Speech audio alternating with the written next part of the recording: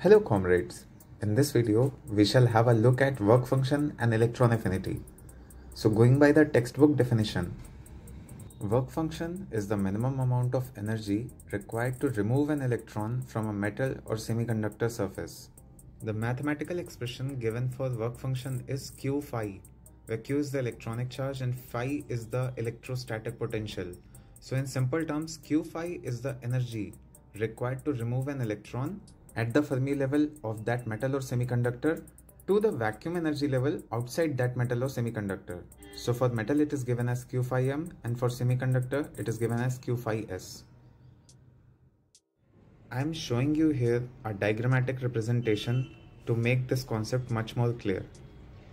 Here's the vacuum level represented by dotted line, and this is a metal where Fermi level is represented by this shaded line.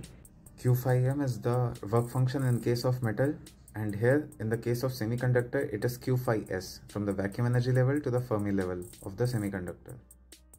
Now moving on to electron affinity.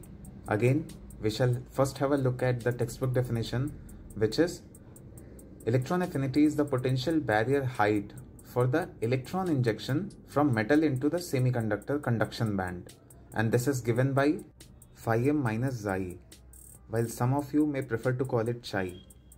Pardon me if I am pronouncing it wrong. So in short, the electron affinity is given by Q xi. In the energy band diagram, electron affinity is represented like this. In the next video, we shall have a look at Schottky contacts.